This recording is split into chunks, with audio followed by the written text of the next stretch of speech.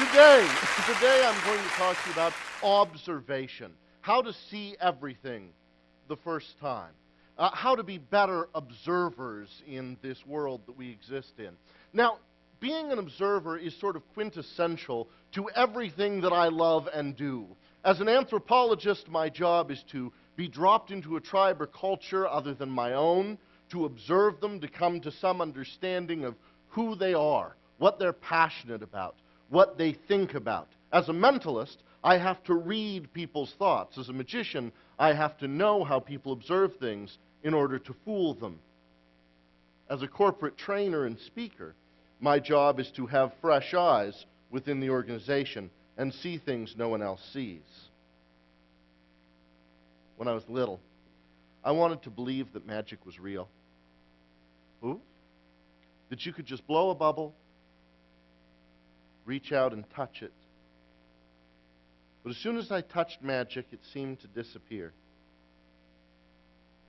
Same is true with some things that we observe in science.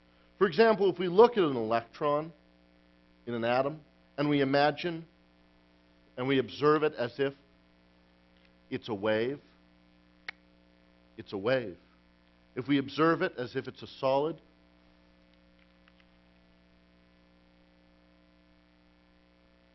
then suddenly it's a solid. Isn't it strange that how we observe something as small and as real as an electron turns into what it becomes? What we believe is real is real. In Latin, they say, cretus quod hobis et hobis. Magicians try and fool us with the what is real and not real game. One of the oldest games in the magical book, the cup and ball. The cup and ball trick. It goes like this. Early versions were called the thimble rig game. Modern versions include 3-card monte. Take the ball tossed in the cup. Ball tossed in the cup. Shake it up just like that. Ball, cup. Your job is to determine, if the ball is under the cup or if the ball is in my pocket. That is your job.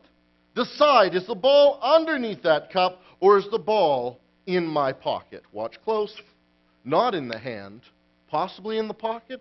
Under the cup. What do you think? No, of course. It's in the pocket, right? No, under the cup. How does it get there? That's the question. Maybe if we observed closer, fallibility to our observation. To talk about observation, I'm going to talk about observation in 3 ways. First, why we want to be great observers. Second, what our fallibilities are that make us bad observers, because we have to start with our flaws in order to overcome them. And third, what we can do to be great observers. Why would we want to be a great observer? Look at modern superheroes that are pulled from history. Sherlock Holmes, Batman, re-emerging from the Victorian time, from the 40s, coming back today in major motion pictures. These are superheroes that are great observers. They can see things other people can't see. If we are great observers, we become better business people because we're able to see the economy, see the stream of customers, see where our industry is going. We become better salespeople. We're able to look at our customers, know what it is they want to buy, know when the buying moment is, and be better salespeople. Become better lovers, become better friends, and have a higher quality of life as we soak in more of the universe around us and we experience more that this one life that we've been promised has to offer. The great authors of Sleights of Mind, Susanna Martinez Conde and Stephen Macknick, I advised on that book. They write in Sleights of Mind about what our ability to observe really looks like. Hold out your arm like this. If you're in the audience, hold out your arm like this. Look at your thumbnail. I can see you. Look at your thumbnail. Okay? That's how much you can actually see. Your thumbnail at a distance. Everywhere other than your thumbnail, you are legally blind. That little teeny spot is what you can see in focus as you move it around the room. Everywhere else in front of you, you are legally blind. Legally blind everywhere else. You think you see, I think I see all of this. I believe it. There's even a spot right in front of me that I don't see at all. None of us do. Take a cardboard tube or your hand like this and the other in front, and you'll be able to see right through your own hand. There's a spot in front of our vision that we do not see, that our eyes compile together and make guesses as to what is probably there, and that's what we see. When someone's driving down the street with their cell phone texting, and they say, well, I can see the rest of the road, I'm just looking here. Thumbnail. Thumbnail. Everywhere else you see, you are legally blind, and your brain is making guesses as to what is there. I recently asked a police officer friend of mine, which this is a terrible question to ask a police officer, what would you rather? Someone be driving drunk or someone be driving while texting? After the harsh stare of the police officer, the answer was someone driving drunk, because at least they're trying to see the road. They're trying, right? Texting while driving. Some friends will use MapQuest while trying to get from place to place. And even though there's an enormous sign for the restaurant they're going to that can be seen 4 blocks away, they'll sometimes miss the restaurant because MapQuest said it was over there. Sometimes we're not observing the world. We're just stuck in these blinders. But it's not our fault. We have built-in blinders. The spectrum of light we can see here. This light exists. This light exists. Other animals and insects can see it. We can't. Our ability to hear is here. There's sounds that we can't hear. Other animals can. We can't. There's scents that we can't smell, tastes we can't taste. They say that super tasters, when they taste cilantro, it tastes like soap. Luckily, I'm not a super taster. I like cilantro. They're tastes that we don't experience. Our senses fool us, and the idea that we have to start with our fallibility. The idea that, well, if I see it, I'll believe it. If I'm there, it happened. Well, that has to go right out the door. In the musical, actually, let's step back for 1 second. Bring up the house lights just a little bit when you can. If you're wearing a watch, which few people do these days, cover it up. Don't look at it, cover it up. If you have a smartphone, feel free to pull it out and cover it up for a second. Cover it up for a second. This is what I want you to do. Imagine your watch. Imagine your watch. Imagine what color your watch is. Don't look at it. What color your watch is.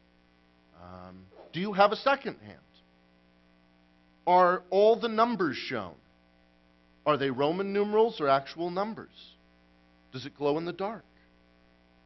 Is the date set correctly on it right now? Don't look at it yet. You peeked. I saw you, cheater.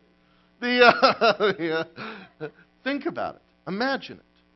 And now I want you to look at your watch and see how close you got. How many of you missed a part?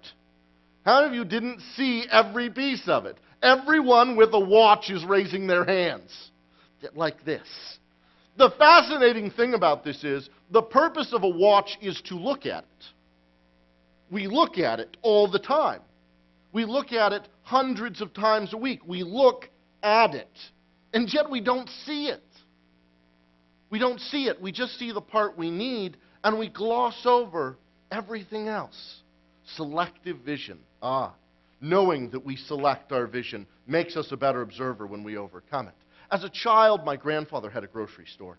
And I can imagine walking through his grocery store and seeing every item in the grocery store. I can imagine walking up and picking up this can of soda, this can of soup, and exactly where it is. But I can't remember everything that I did yesterday. Why is this? As children, we have evolved or have been created to soak in everything.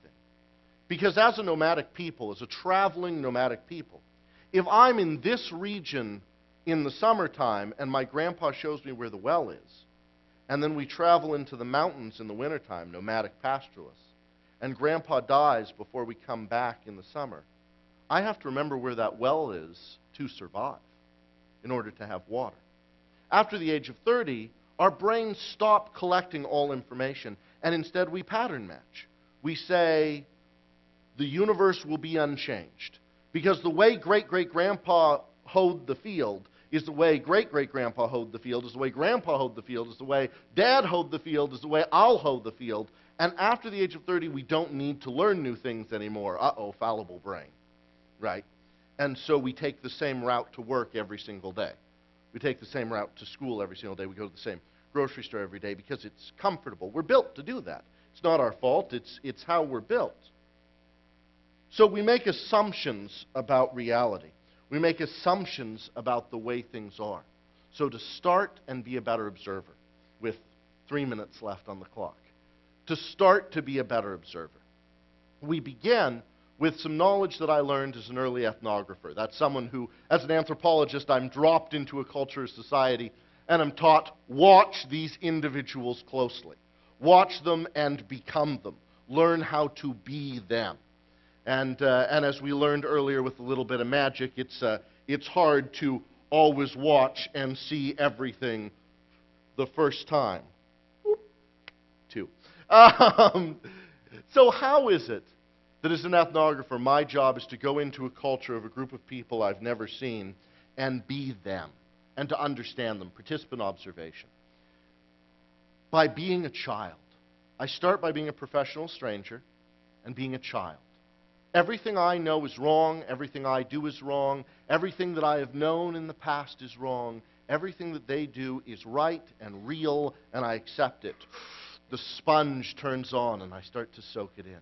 They say in the first 2 weeks as an ethnographer, write down all the notes you can about this new society or a new job you go into or a new consulting job you go into.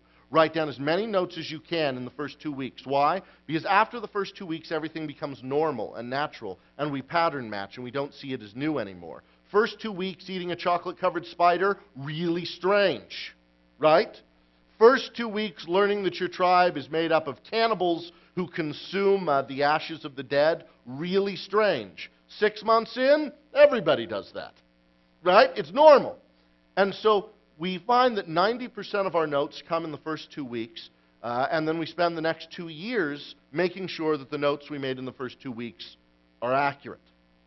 Next piece is you want to change things in your life, so you start reprogramming. Take a different route to work. Move your trash can in your office. You will be amazed how often you throw a ball of trash to the wrong corner and have to pick it up. But do it, because it makes the brain come aware and awake, choosing to be aware and awake. Walt Disney's Imagineers, when he ran it, they were the WED team, Walter Elias Disney team. They said Walt Disney would walk the grounds, and you would see him every 4 days. You couldn't go 4 days without seeing him. Steve Wynn in Las Vegas walks the floor, and all of his employees say he knows them by name. Doctors in hospitals, I consult with hospitals. They're supposed to do what's called rounding and walk the grounds. But sadly, most of the time, they're like a lion in the zoo that walks in circles, going mad, and no longer seeing anything new or fresh. And I try to teach them to actively round, to ask questions, to imagine this is your first time seeing something. The first time you see a crack on the floor, if you fix it, then it's fixed. A crack in the window, a mess in the carpet, you fix it. But if you let it go, then others start to appear, and they gloss over like they're not seen, like the underwear in a lot of men's bedrooms, everywhere. So I ask you to stay curious, to think like a child, and to try and see everything. For example, is there anyone in the room that I owe a candy bar to? Oh, interesting. One person here on the side. I'll give it to you, and one over there. Excellent. I don't know if the rest of you noticed, but on the table as you walked in, on the door as you walked in as well, and when they turn on the lights you can see it, there's a big sign that says, Paul Draper owes you a candy bar. Feel free to look over there now. And oddly enough, none of us see it, because we gloss over the things that aren't important. So start observing, start seeing. I'll get you a candy bar. I'm Paul Draper. Thanks so much again.